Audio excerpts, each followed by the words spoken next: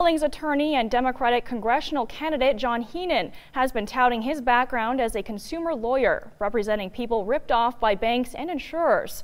But as MTN's Mike Dennison reports, Heenan was also involved in a major environmental lawsuit targeting the Colstrip power plants.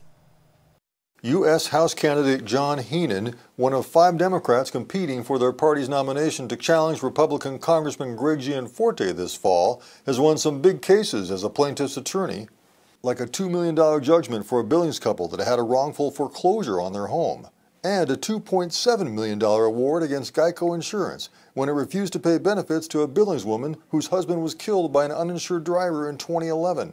I stick up for people against banks, against payday lenders. I get to represent widows when insurance companies deny their claims. I'm very proud of what I do, and really it's what I want to continue to do as Montana's representative in Congress. Yet he also was one of 2 lawyers filing the suit by environmental groups against the owners and operators of the Colstrip power plants in 2013, accusing them of clean air violations. That suit was settled in 2016, with Colstrip owners agreeing to shut down plants 1 and 2 by the year 2022. Heenan was asked at a debate earlier this month whether his role in the case could become a point of attack by Republicans this fall. I don't think so at all.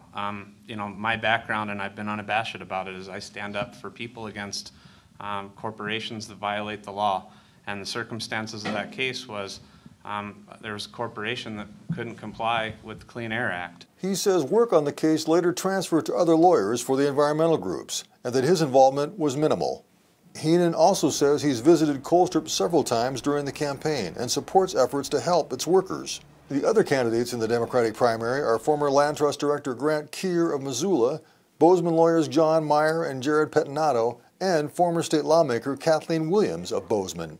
Some of them have suggested Heenan's involvement in the Colstrip case could hurt him among eastern Montana voters.